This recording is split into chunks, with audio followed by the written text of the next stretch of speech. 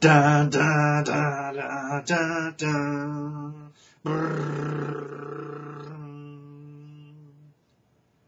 Ba ba ba ba ba ba.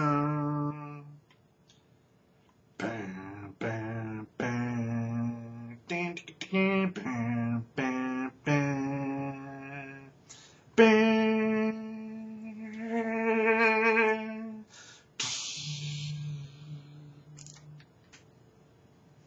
Hey, how's it going? It's been a while since I've sang to you, so that hardly counts.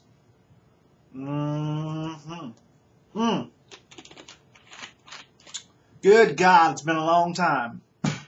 Oh, it's only been 2 weeks and a bit, but it feels like forever. Especially when you come back and you see how much work that you have to do. I mean, kids are going back to school today. Well, most kids are. Those who have a schedule that I understand. Back when I was a kid, you went to school for 9 months and you were off for 3 months. That's not how it is these days, but in my mind, the day after Labor Day will always be the beginning of school. Even in this weird state where some people go to school a week before Labor Day. Which totally sucks because that's when the state fair is still going on. But when I get back, today, I just see how much homework I've missed. And unfortunately, I have to catch up. And because homework is actually frowned upon, you shouldn't be taking your work home with you.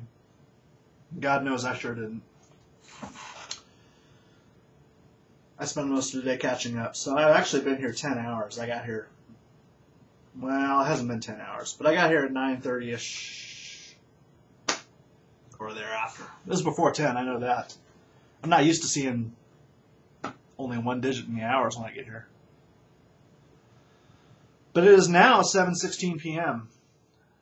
and 86 degrees. Hit 90 again today, so it's just as well that I've been in working. My wife works until 10, so I don't have a super incentive to get home. Actually, I should get home and cook something, except I don't think there's any food in the house, so I should go to the grocery store. Although because I'm just about out of gas and don't feel like walking around a grocery store. But I do like food. Gotta weigh the options. Let me tell you how I spent my vacation.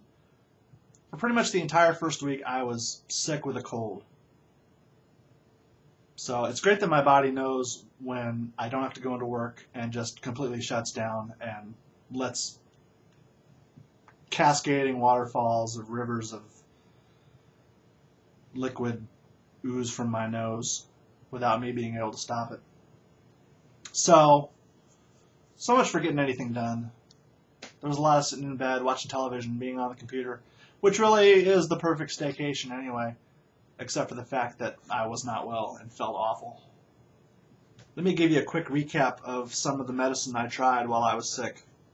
I had some Sudafed, not Sudafed, Corafed. That was the fake Sudafed that they had in the office first aid kit back when I worked at XO in California. So it expired in 2001 and probably would have been better used to make meth than to take as a medicine. It didn't work very well.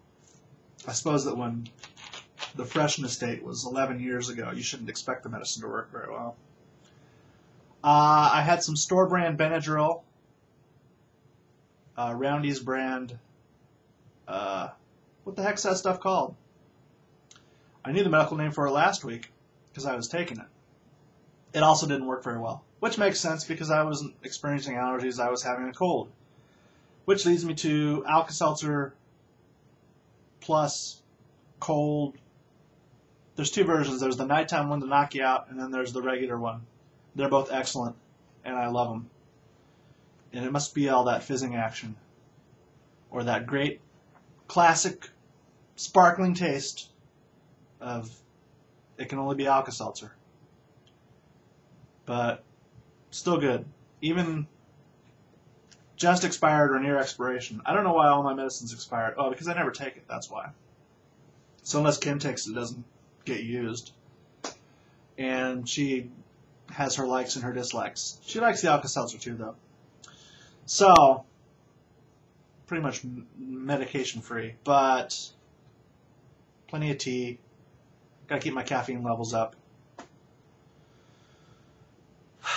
That was my week. That, watching the Republican National Convention. Don't know why. I guess I wanted to see the Ron Paul guys get jobbed live, and I did. So it was pretty easy jumping off the bandwagon and jumping right on the Gary Johnson bandwagon. Let me tell you about Gary Johnson. He's a libertarian running for president. Believe it or not, you do not have to vote for the lesser of two evils. You can ignore both them dudes. Go outside the lines. Go outside the box. If enough people were to wake up and vote libertarian, or even vote green, or vote Constitution, or I'm not sure any of the other ones are worth mentioning. Sorry, socialists. Sorry, peace and freedom socialists.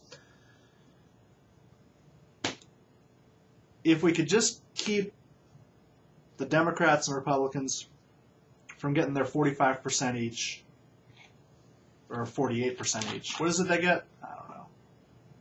My point is, there are other points of view, and there are parties that are willing to work for you because they are so desperate to get votes.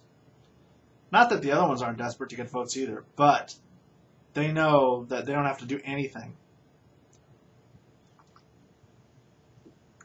And they'll pull their 35% who are going to vote for them no matter what they do and no matter what happens. And even if a scandal were to break and it were to be discovered that they were laundering money to, I don't know, who's the worst group you can think of? Nazis. There would still be those people who say, well, the media made up that story, I'm going to vote for them anyway. Yep. C-SPAN is really the best for that because they present it as is. You can make up your mind. And then the bad part about it, I guess, is nobody challenges you. But I went between watching C-SPAN and actually watching Fox Business because Neil Cavuto is just the greatest dude on television ever. I love that guy. I love his guests. I love the way he treats his guests. I think he knows that nobody's watching but me, so he just does what he wants, and it's awesome. I got caught on the Fox Business watching one of the primaries going to late night one night, and he was just so much more tolerable than everybody else. And I know he has a point of view, but I don't mind so much. I think it's just that because he is so kind of open and out there with it, and you know how he stands, and he's not going to BS you about how he stands, but he's an alright dude. I like that dude. So don't let the fact that he works for a network with Fox in his name dissuade you. Because God, now to take the other side. I watched MSNBC for about 3 minutes and just couldn't take it. Does that mean I'm conservative? No. Does it mean I'm anti-liberal? Some of my best friends are liberals. Xbox 360 releases. I'm going to go to the W and read that thread. You should too. Look, there's a countdown. There are 59 days until the first home game of the Minnesota Timberwolves season. The regular season. That's less than 2 months. Can you believe it? Where did the time go? Can you believe it's September already? My goodness. So much to catch up on. We've only scratched the surface. Let's see if I can stretch it out to a week. I haven't even got to your comments, and I know you left some because you were my sister-in-law. Thanks for watching today. I will be back tomorrow. The beard will probably not be back tomorrow. I'll have more on that then as well. Interesting thing about the beard. No, I'll save it for tomorrow. Thanks for watching. My 10 minutes is up. Bye.